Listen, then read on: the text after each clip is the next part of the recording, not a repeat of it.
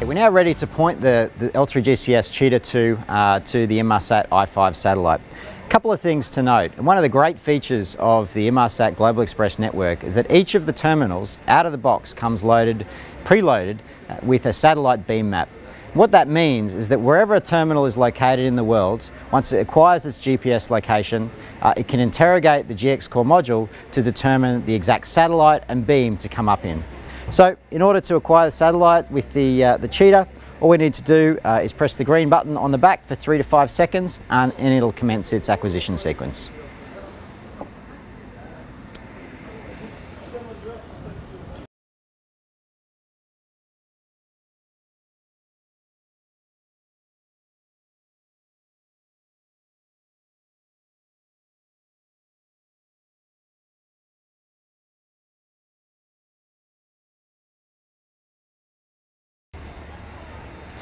Okay, the terminal is now in the Global Xpress network and it's completed its pointing sequence. It's as easy as that.